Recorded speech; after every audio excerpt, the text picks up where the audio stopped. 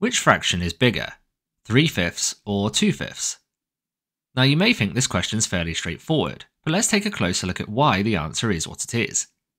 If we were to draw a diagram of 3/5, we would take a bar, split into 5 equal sections, and shade in 3 of them.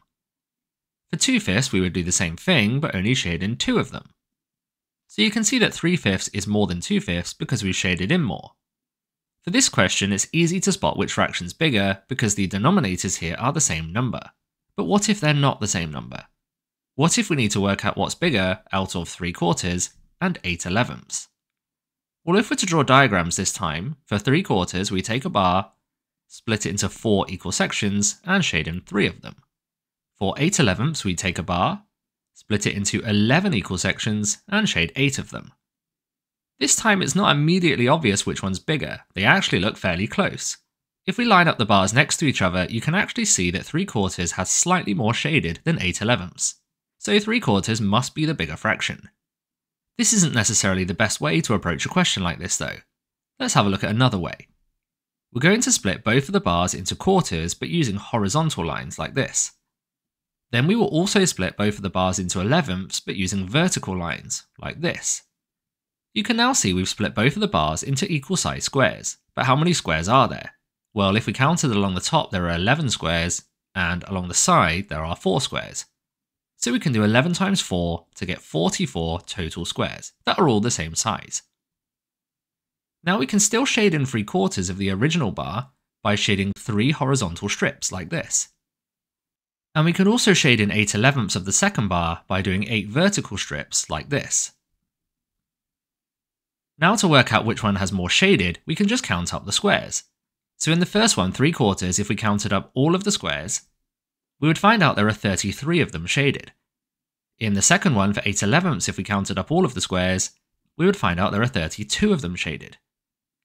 This means that we've shown that 3/4 in the first diagram is the same as 33 over 44. This is because 33 is shaded and there are 44 squares in total. 8/11 is the same as 32 over 44, because there are 32 shaded and 44 in total. So we can now be sure that 33 over 44 is bigger than 32 over 44, which means that 3/4 was bigger than 8/11. Now you can actually do this process without drawing the diagrams at all. If we compare 3/4 to 33 over 44, notice how we multiply this numerator here on top by 11, and also the denominator on the bottom by 11. For the 8/11, we're multiplying the numerator by 4, and the denominator by 4. So instead of comparing 3/4 and 8/11, it's easier to compare 33 44ths and 32 44ths. Let's try this with another example. So let's compare the fractions 2/3 and 7/10 to try and work out which one's bigger. We'll take both of these fractions and we're going to rewrite them as different fractions with the same denominator. The question is, what would that denominator be?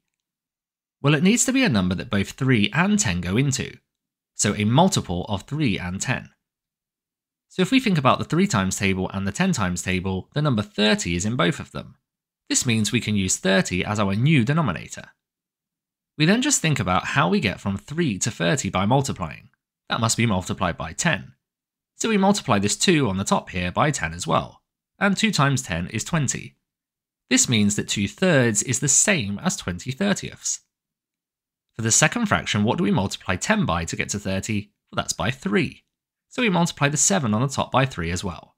And 7 multiplied by 3 is 21. So 7/10 is the same as 21/30ths.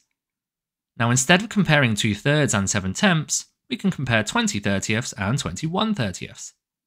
21/30ths is bigger than 20/30ths, so the bigger fraction must have been 7/10. We can also use this process to order many different fractions. Let's have a look at how exam questions are usually written. So for this question here, it says put these fractions in order starting with the smallest. And here are the fractions. What we want to do is rewrite all of these fractions so they have the same denominator. This means we're looking for a number that's a common multiple of all 4 of these denominators here. So it has to be a number that 3, 5, 10 and 15 all go into. My advice when trying to find this number is always look at the greatest denominator that you have, and that number's times table. And that would be 15, 30, 45, 60, and so on. So now let's go through each of these numbers and see if it's a multiple of all of the denominators we have. So we'll start with 15. Well, 3 does go into 15, so does 5, but unfortunately 10 doesn't, and 15 does. So the number 15 won't work because 10 doesn't go into it, so we can't use 15 as our denominator. Let's try 30. 3 goes into 30, 5 goes into 30, so does 10, and so does 15. So all of them go into 30, so this is a number that we could use for our denominator. So we're going to rewrite all of the fractions as something over 30. Now let's compare the denominators of each fraction with 30 to work out what we need to multiply by. So how do we get from 3 to 30? Well, that's multiplied by 10. So we need to multiply the 2 on the top by 10 as well, which is 20. Now let's have a look at 4/5. How do we get from 5 to 30? This time it's multiplied by 6, so we multiply the 4 on the top by 6, and 4 times 6 is 24. Now let's have a look at 7/10. How do we get from 10 to 30? That's multiplied by 3. So we multiply the 7 on the top by 3, which is 21. And finally, 9/15. How do we get from 15 to 30? That's multiplied by 2. So we multiply the 9 on the top by 2 as well, and 9 times 2 is 18. So we've now converted all 4 of these fractions into equivalent fractions which have the same denominator. Usually you'll need to write your answers to this on an answer line. So the smallest one is this one here, 18/30, which originally was 9/15. So that's the one we write on the answer line. The next smallest one is 20/30, which originally was 2/3. The next one is 21/30, which was 7/10. And finally, the largest of all of the fractions was 24/30, which was 4/5.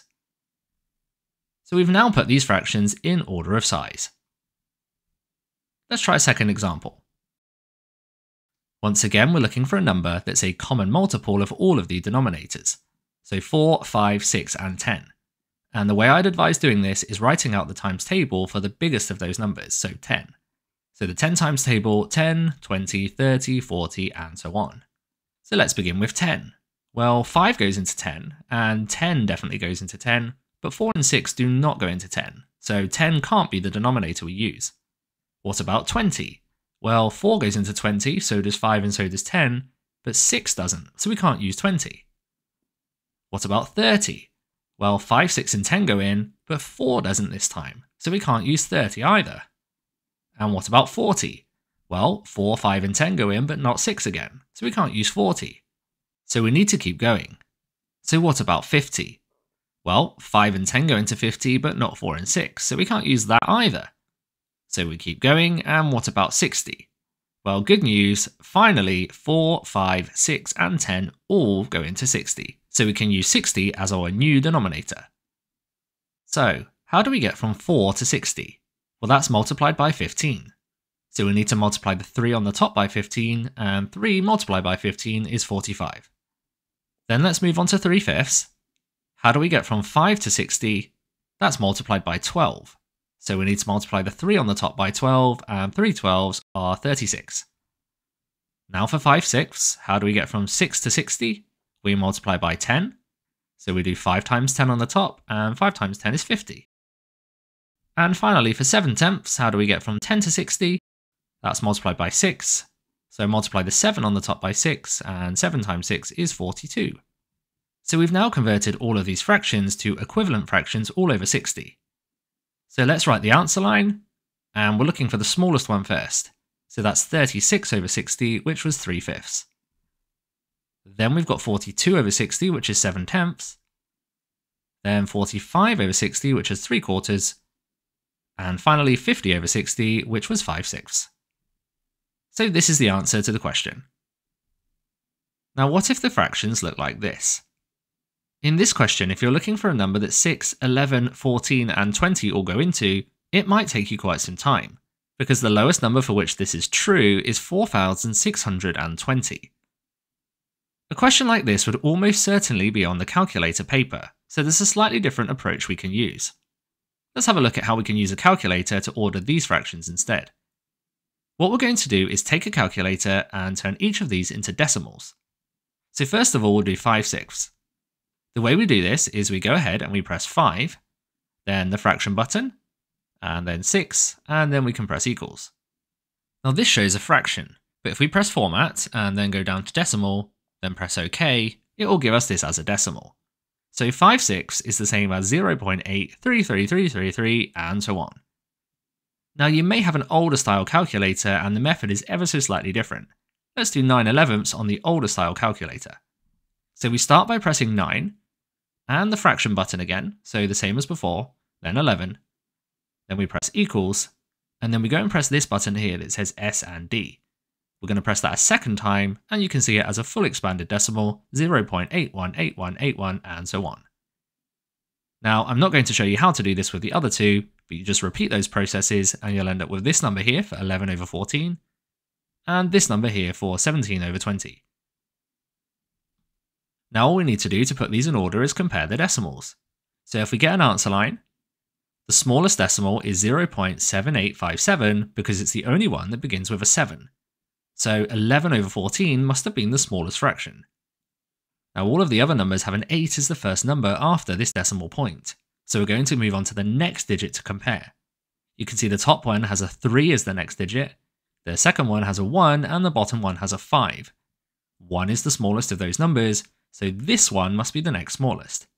So 9/11 is the next smallest fraction.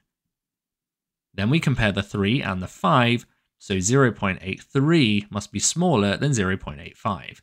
So this one is the next smallest, 5/6, which means the biggest one must be 0.85 and 17/20. Thank you for watching this video, I hope you found it useful. Check out the one I think you should watch next, subscribe so you don't miss out on future videos, and why not try the exam questions in this video's description.